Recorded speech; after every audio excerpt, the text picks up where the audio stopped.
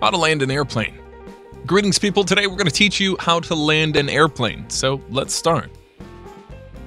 Steps to landing an airplane. First, in the previous video we talked about how you can manage your airplane in the air. Today we talk about how you can land your airplane. Second, once you've reached your desired destination, make sure you get clearance to land using the communication radio. Third, when communicating through your radio during takeoff or landing procedures, it is courteous to initiate your broadcast only when there are no other conversations going on to avoid stepping on other radio communications. Fourth, after getting clearance, gradually reduce your airspeed. Fifth, slowly reduce the power and lower the flaps, but make sure you don't deploy flaps at excessively high speeds.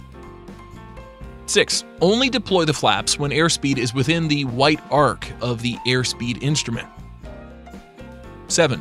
While reducing power, make sure that you apply back pressure on the control wheel to stabilize the airspeed and rate of descent. 8. It's absolutely essential to get the right angle of descent and airspeed. You can do this by using your throttle and yoke. 9. After you've found your desired runway, you need to have the exact right combination of throttle and yoke to land. 10. Gradually lower your nose and watch the number on the runway. 11. Those numbers will let you know if the airplane is going to overshoot or land short while landing. 12. While landing, if the number starts to disappear under the aircraft's nose, you're on the right track. 13. You are landing short if the numbers distance themselves from the aircraft's nose. 14. When you get closer to the ground, you'll experience the ground effect. 15. This effect is going to cause your plane to float a bit because of reduced drag near the ground. 16. Reduce the throttle to idle. 17. Raise the nose slowly by pulling back on the yoke until the two main wheels touch down.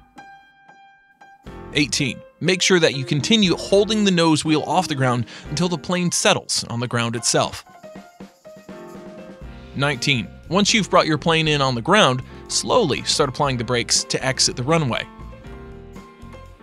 20. Make sure that you exit the runway as soon as possible. It's extremely dangerous to stop on the runway. Note, this is just a guide towards understanding the landing procedures of an airplane.